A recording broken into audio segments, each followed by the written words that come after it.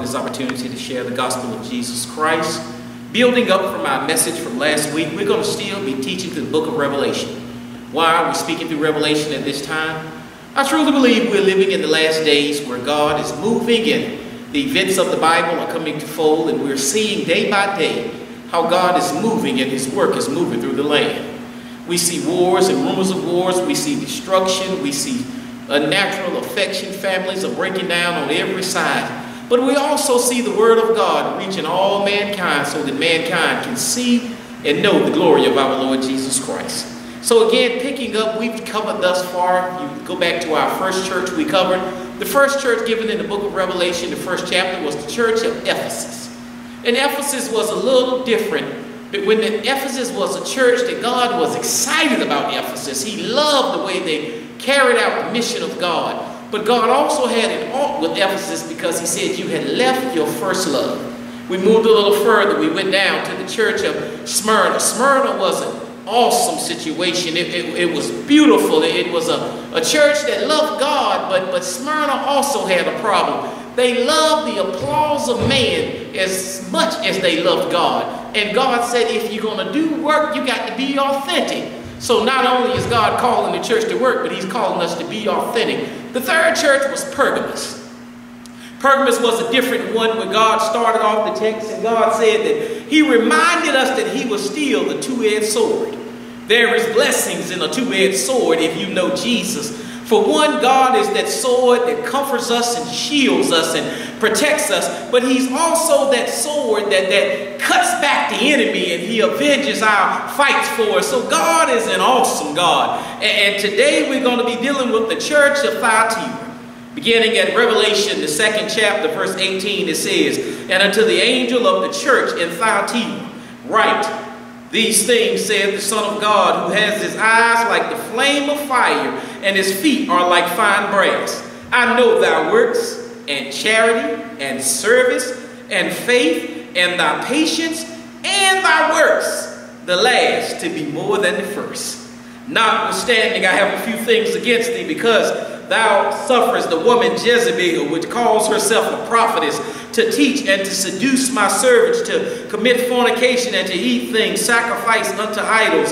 And I gave her space to repent of her fornication, and she repented not. Behold, I will cast her into a bed, and them that commit adultery with her into great tribulation, except they repent of their deeds. And I will give her children with death, and all of the churches shall know that I am he which searches the reins and the hearts, and I will give unto every one of you according to your works.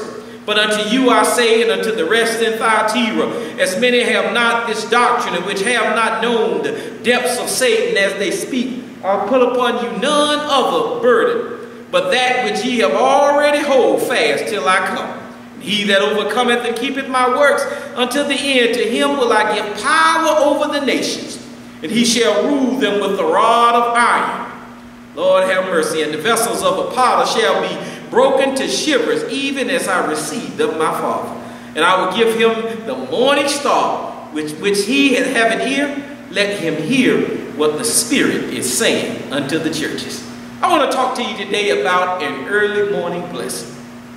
An early morning blessing. Dear Lord, we thank you today. We praise you. We lift up your holy name. God, move in a mighty way. Have your way, Lord. Have your way. Father, bless as we are worshiping from home. Give strength and power and might, love, sound mind. Keep us on every side, God. It's in your name we pray. Amen. John, exiled on the Isle of Patmos, was once again dealing with another message to the church. And the church of Thyatira carries a powerful message because, one, the church reminds us that God always had a plan for all of the nations. Thyatira was introduced to the gospel. If you can recall the story when Paul and Silas were preaching and teaching the words of Jesus, and there was a lady named Lydia, seller of purple, that followed them around. She was used by many to deal sorcery, and she was used as a token while many Jews had their way. And Lydia heard Paul and Silas preaching the gospel, and the Bible says that Lydia got saved and went back and led her whole household to know Christ. What was so powerful about Lydia giving her life to Christ was Lydia was the first European that was given in the Bible, that there was a recount where the gospel was spread first to the Jews, then to the Gentiles, and then the word went over to Europe and God was sharing the word. Now the power of this reminds us also that many in European nations believed that they gave the gospel to folks first. You didn't give the gospel to anybody first. God was around from day one,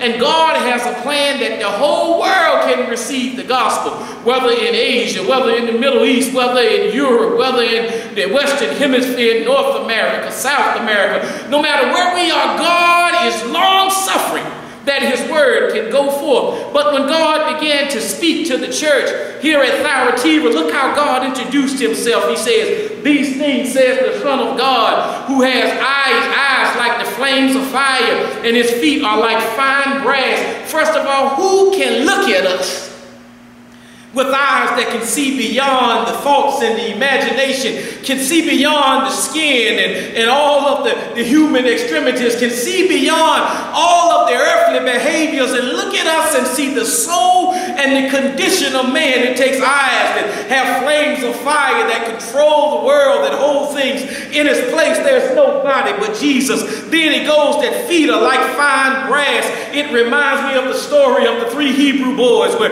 they put them in the fire, and the fire was so strong that it burned the men, that opened up the furnace. It singed all of the things that were around them. But when the young men came out, they didn't smell like fire. They did not smell like smoke. It's impossible to cook on the grill without having a little charcoal smell if you're really doing a good cooking. It's impossible for something to burn in the kitchen and for something to burn on the grill if you're doing a good job without having a little smoke on you every now and then. But this was a situation where God had shielded those boys, and when the king had his men look down and said, who do you see in there? He said, I thought we put 3 in there, but it looked like I see 4. For the Son of Man looks like the Son of Man and the Son of God was marching down there the inside. So Daniel equated him as having feet that are shunned for the fire like brass, which equates to the Ancient of Days, that God that'll never lose his power, never lose his strength, never lose his might, never lose his order. And then God go on and start helping the church. God said, I know your works. Been working hard for the Lord. I know your charity. You're giving to the best of your service, trying to help people. Those in positions of power, trying to pay people right. Those are trying to make a difference in life. A church trying to sow seeds to help those hearts out. Church ought not be the cheapest act in town, y'all. We ought to lead in charity because God loves charity. Then it says, and I know your service, the things that you do for the mission of God. I'm not talking about having your name title, being called a missionary. I'm just talking about when there's something for thy foot to do, something for thy hand to do, do it with all their might and know that God will make a way somehow. He said, I even know your faith. I know that there's some that are working without faith. There's some that are working with little faith, but every now and then you'll meet a Christian on that journey that's working for the Lord, that got a strong faith. I'm talking about a faith that's saying it may not look right now, but God's going to fix it somehow. A faith that says there are difficult times in the land, but God is going to fix it somehow. Faith that says politically things are falling apart on every side, but I'm not going to rely on man. My power is not found in the next election, but my power is found when I take my faith and I fall down on my knees and I cry, holy, holy, holy, Lord God Almighty. He said, I know thy faith. He goes a little further. He said, but not only do I know your faith, I know your patience. There is something powerful about having a little patience. I like the old time saying when they start talking about the goodness of the Lord, when the old folk would say, he may not come when you want him, but he sure enough come right on time. He's an on-time God. Yes, he is. And then it goes a little further. God said, with all of these things, I got something else I like about you. He said, thy patience. And then he says, thy works again, because it was given with a stanza, because God said your last to be greater than your first. What that simply means right there is, as we've been on the Lord's side, we ought to be getting better every day. Every day I walk with the Lord, I ought to be growing stronger. Every day we ought to not be growing old and mean. We ought not be growing as long-term Christians, creating mess. But every day the Lord bless us, we ought to get sweeter and sweeter and sweeter. Why? Because if God abide in us and we in him, we can ask whatever it is in his name and it shall be given. And the last I heard about my Jesus was he's sweet, I know. Yes, he's sweet, I know. So if we're walking in the image of God, we ought not be getting ornery and upset and attituded and moody and stuck in our ways, but we ought to be getting nicer and sweeter as we go along, because the Lord is sweeter and sweeter and sweeter every day. But then it goes a little further. He said, I like that. He said, you're not preaching the same as you used to preach. You're not talking about the same things that you used to talk. It's amazing that if you've been singing in the choir for 20 and 30 years, when it's time to have an argument, you ought to be the last one to argue. How can you be arguing when you've been singing all your life? Lift every voice and sing till offering heaven ring. How can you be arguing when you've been singing all your life? Trust and obey. There's no other way to be happy in Jesus than to trust and obey. How can you be mad about something when you've been singing about God's grace? God's grace, it brought me, it taught me. They told me I wasn't going to make it, told me I wouldn't be here today. But guess what, church? I'm still holding on. When you've been singing those songs of Zion, talking about, Lord, fill this temple, Lord, fill this place, in this very room, we ought to be so excited that before an argument can even take stand, somebody ought to stand up and say, I want to hear what the word of the Lord say. Before folk can lead you in another direction, you ought to say, well, let me see what my Bible got to say about that. That's why I'm excited about the fundamental teaching I received as a preacher. I'm not running for an office. I'm not trying to be the voice in the newspaper. Don't care if somebody know my name when it's time to leave town. I'm just concerned that if you heard me preach, if you've seen my life, I tried to help somebody with the word of God as I traveled along, tried to cheer somebody with a word or a song, tried to show somebody they're traveling wrong, so that my living shall not be in vain. But God said, I got an all against you. I'm ready to let it go. I got to let it go, but I got it all against you. He said, you've allowed and you suffered that Jezebel, that wicked Jezebel and that weak man Ahaz. You allowed them to creep into your church, he said. And this is not talking about the physical Jezebel, because Jezebel was an Old Testament false prophetess that had a problem with Elijah and God's men standing up for the cause of Christ. And even Jezebel was so strong that I was rescued from a chariot. Elijah fell prey and allowed Jezebel to throw him off. But don't you know, when Elijah was hiding in Mount Carmel over in a cave, afraid to come out, God had spoken to his preacher friend Obadiah, and Obadiah had planted prophets in 50 different caves and provided food and oil, and they were praying and ready. So when Elijah came out on Mount Carmel, he looked up and there were thousands coming up from every nation that had not bowed down to Baal, and God utterly destroyed Jezebel and all of her false witnesses. And what God is trying to tell the church, don't be jumping on sides with folk trying to kick against the word of God, folk trying to kick against a Bible preaching preacher, folk trying to kick against standing on the word of God. The church is not rooted in rules and regulations, but the church is rooted in the grace of God and the power of the scripture. The church is not rooted in what we've done in our other organizations, but is rooted by the power of the Holy Ghost. The church is not around to be some social club that give us titles and prominence in the community, but the church is a place that although your sins be as scarlet, God will wash you and make you whiter than snow. So the word got to be the word, God's will got to be God's will, God's way got to be God's way, and there can be no other way than to love Jesus and to trust him at his word. And God said, the reason I let that spirit of Jezebel grow in your church, I was just giving folk time to repent. Folk been fighting and fussing, creating mess on every side. If you got to call somebody somebody on the phone and explain your case. Maybe you don't have a case to stand in the eyesight of God.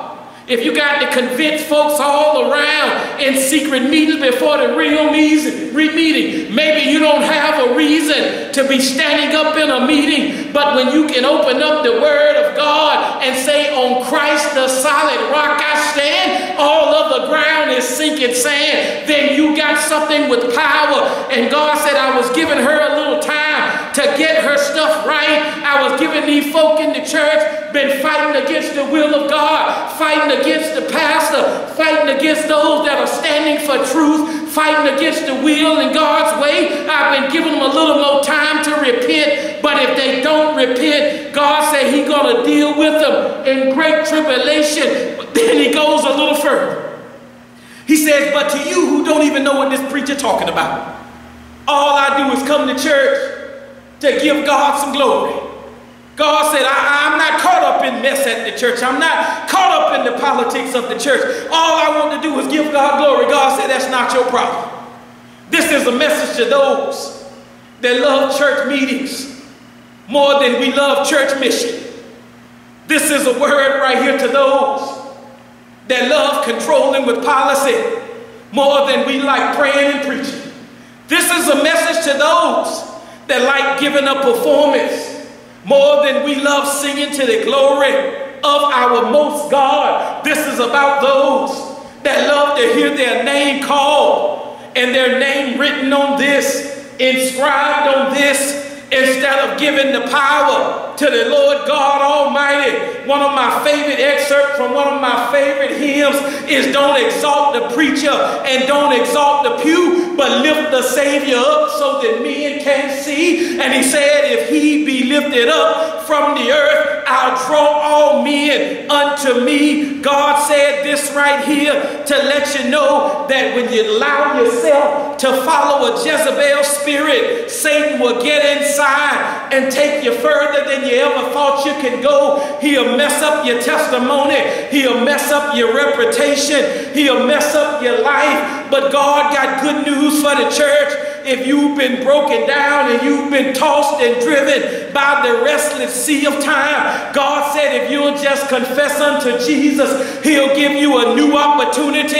a new life, a new joy, a new strength, a new hope. And not only will God bless you on this side, but He said, but to him who overcometh, there is a new morning star. What does it mean to have a new morning star? It means that one day I'm going to take off this earthly robe and I'm going to put on a new robe in glory. One day I'm going to take off this earthly body and I'm going to put on a new body over in glory. One day I'm going to take off this earthly sickness and I'm going to put a new health over in glory. I'm going to leave that decaying house and I got a mansion made by my Lord with my name written on it. So when He said a new morning star, I'm going to go to bed down here one day and trouble in this world going to be over, but I'm going to wake up in the arms of Jesus with a bright and morning star. Don't you know He's a way maker? He's a lily of the valley. Since He got feet like brass, He's an ancient of days. Don't you know He's sunshine on a cloudy day? Don't you know that since He is my new joy, that means He's my bright and early morning star? He's my everything. He's my all in all. He's my hope and He's my strength. He's my power and He's my joy. What I'm simply trying to say to the modern church today, don't let anybody turn you around. Don't let anybody twist you aside. Put your hand on the Lord's hand. Put your eyes on God's word. Set your heart to living for the Lord. Renew yourself with God Almighty and watch God clean up your life, clean up your job, clean up your house, clean up your joy, clean up your everything, because He's our all in all. Thank God that He's our bright and morning star. If you are here today and you're listening and you've never asked Christ to give you a fresh beginning, today I'm going to lead you in a prayer. Just pray with me right in your homes. And today God has promised in His word. He says, if we confess our sins to the Lord Jesus and believe that He died on the cross for the sins of mankind, He will save us. He will set us free. What are you talking about, preacher? Scriptures in Romans makes it clearly. As it is written, all have sinned and come short of the glory of God. But God so commended his love toward us that while we were yet sinners, Christ died on the cross for our sins. And the part I like is over in Romans 10th chapter, 13th verse. He said, if we believe, if we trust him, all we have to do is call upon the name of the Lord, and we shall be saved. That's the fundamental truth of the gospel. If we confess our sins, he's faithful and just to forgive us for our sins. And no matter how bad your life may be, God is saying today, if you will reach out and give it to him, he'll give you a fresh start. Let us pray together.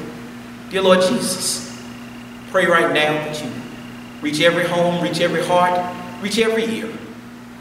Right now, Father, we pray that that individual that feels they're far from you today, you forgive that person of their sins. Give them a brand new fresh start in Christ Jesus. Become their partner, their Savior, and their new walk of life from this day forward. Thank you, God, for dying on the cross. Thank you for rising up the third day. Thank you for saving my soul. It is in the precious name of Jesus I take this blessing. I receive this gift of salvation. Amen. Amen. Thank you so much. If you're new in the faith, if you've recommitted your life, or if you're struggling, feel free to reach out to me. The email address is at the bottom of this channel. travelinggrace, the number 4, the letter U, at gmail.com. Traveling Grace for You. Again, it's on the YouTube channel. Feel free to reach out. That's my personal email address. I respond to any call, any request that can help you grow in grace. I do not respond to community events. I only respond to those things that can help you grow in grace as a new disciple or as a disciple of God struggling. Feel free to reach out and I'll respond personally. May God bless you. May heaven smile upon you.